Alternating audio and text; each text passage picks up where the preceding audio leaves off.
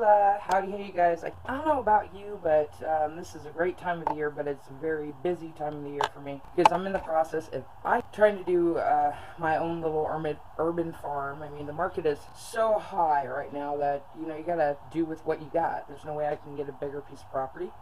Maybe someday, and that'd be cool. I've showed some videos of my little chickens there. They are a year old here this weekend, or the previous weekend, and now this weekend. Depends on them. So anyway, back to the urban farm. First of all, my cat Jinx, not my cat, my roommate's cat Jinx is missing, and I'm just all sorts of don't know what I'm doing. He's my little buddy. I know people are like, oh, it's just a cat, it's just a cat. Well, yeah. My little buddy. So I'm missing him. I hope he comes back. I don't know if he will. It's really rainy here in Vancouver, so we got to make the most of our days, especially if you want to plant a garden. This is actually the third year. The first year we did it, no idea what we were doing, and it went crazy and wild, and things were strewn everywhere. But we got some good plants, especially the tomatoes. I don't know what happened.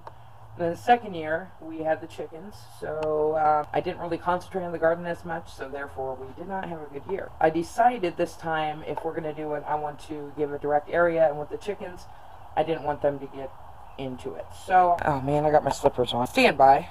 Yeah, crap. All right. Come back out here again.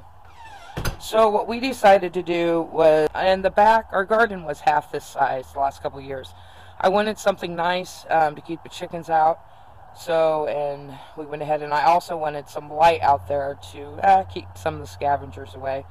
And you know me, I have to have something artistic. Oh look, you guys see my beautiful tree?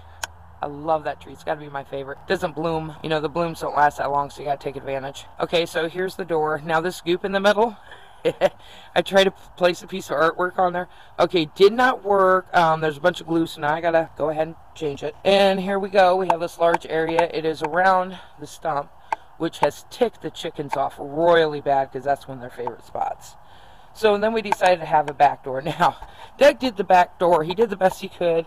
We slanted. It's not pretty, but it does the job. So here it is. So we decided to have a back door, so that we have the option to go, which way to go through. Well, here's the dilemma that I ran into in this area. We have a lot of clay in the ground, the soil, so it was some major clumps.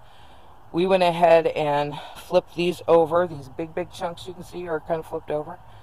And, oh, I'm going low on my battery. Might have to charge this. I put some gypsum on it. Now, gypsum is supposed to help. I can't tell it yet because, let me flip this back around. Battery's going low, I'll have to charge it. But I cannot till yet because it's too wet, and I just locked myself in. Okay, got it. Don't let the girls in. And the other thing that I noticed was my plants inside that I planted, they're getting too big. So we're going to have to transplant those. Let me go ahead and get this charged up, and I will show you my indoor plants. And then I watched a couple of videos, and together we are going to transplant some of these larger plants in, and hopefully we can save them because I'm not ready yet.